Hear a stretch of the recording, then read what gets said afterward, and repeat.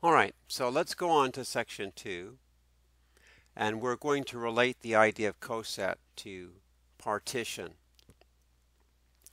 Now, in example 10.1.1, when we talked about modular arithmetic, the cosets that we described were equivalence classes. And we saw that equivalence classes form a partition. In fact, cosets always form a partition of the group that they're in. So I can say that let's just write it this way. If you have a group H, which is a subgroup of G, then the cosets of H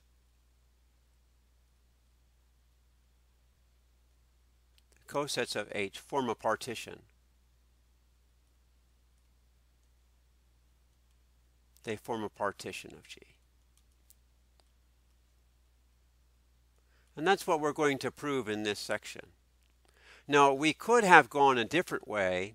We could have defined an equivalence relation and showed that the equivalence relation gives equivalence classes which are cosets, and those cosets would then automatically form a partition. But what we're going to do is go this way and say that we're going to prove that cosets form a partition, and that gives us that cosets define an equivalence relation.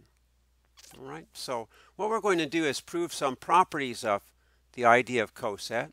So here we have H is a subgroup of a group big G, and G1 and G2 are in big G, and the following conditions are equivalent.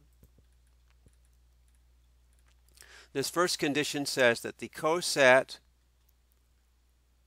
created from the subgroup H and the element G1 is equal to the coset created from the subgroup H and the element G2. So supposing this condition is true, then condition 2 is also true, that G1 inverse G2 is in H.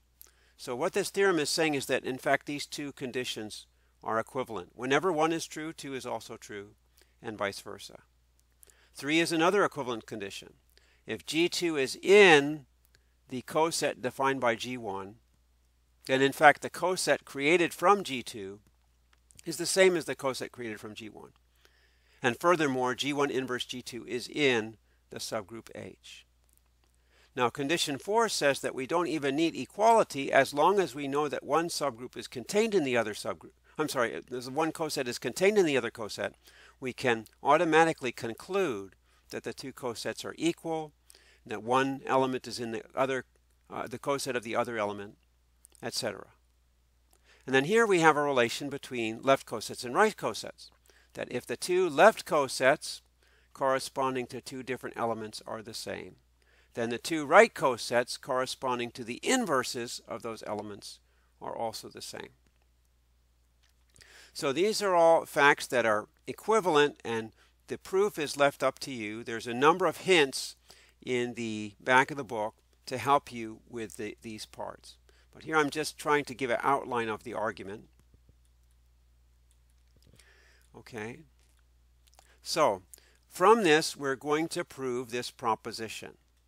Let H be a subgroup of a group G, then the left cosets of G in H partition G. That is, the group G is the disjoint union of the left cosets of H and G. So the picture here, and I think there may be a picture later, but I'll draw it here also. Here's my group big G, and here's my subgroup H. And of course the identity is in H here, so I'll draw the identity. Now what this is saying is that the cosets partition G. So I can create cosets here, and each one of these sets here, each one of these slices is a coset. So this is, this would be, say, G1H, this would be G2H, this would be G3H, and G4H. Now it turns out that G1 is in G1H, G2 is in G2H, which should be clear because G1H includes G1 times the identity. But here we have this picture of G being divided up into layers or slices, just like a layer cake. All right. Now here's the proof. the proof really has two parts. We need to show that different cosets are disjoint, or if they're not disjoint, they're identical. And then we also need to show that the cosets union forms the entire group. So different cosets are disjoint, and the union of cosets is the entire group. So different cosets are as disjoint follows as follows. Suppose that I do have a non-zero intersection between two cosets, then I'll have some element that's in both cosets. And by the definition of left coset, A would be equal to G1H1 and would also be equal to G2H2 for some elements H1 and H2. That's what it means for A to be in G1H, that there is a H1 such that A equals G1H1. All right.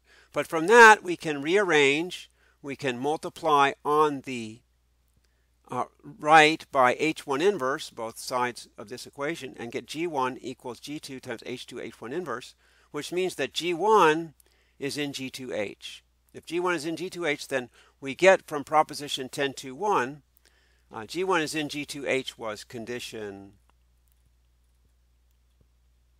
3. So from condition 3, we can conclude condition 1, which says that the two cosets are in fact identical. All right? So this tells us that cosets are different cosets are disjoint. And then here we're going to show that the union of cosets is all of G. So that forms a partition. So this completes the proof that the left cosets form a partition. The right cosets also form a partition. May not be the same partition because right cosets may not be the same as left cosets. All right. Now let's consider how many cosets there are for a particular subgroup. Okay. So let me make some convenient notation. We'll define the index of a subgroup H in a big group G is the number of left cosets of the group subgroup H in big G. And we'll denote the index by G colon H. So the big group comes first, then the colon, then the small group. So you can think of this kind of as like G divided by H. It's something like that. It's how many times H goes into G. And we have some examples. In this case, we had Z6, which has 6 elements, and 0, 3. And it turns out that, that this gave us 3 cosets. Okay, so you can go back and see how many cosets you got from different things. Now, it turns out that the number of left cosets is always equal to the number of right cosets. And you can read this proof. Basically, we can create a bijection between left cosets and right cosets. And if you have a bijection that's 1 to 1 and onto between two different sets, those two different sets must have the same number of elements. Okay. All right, so let's go on, and we'll stop there and go on in the next video.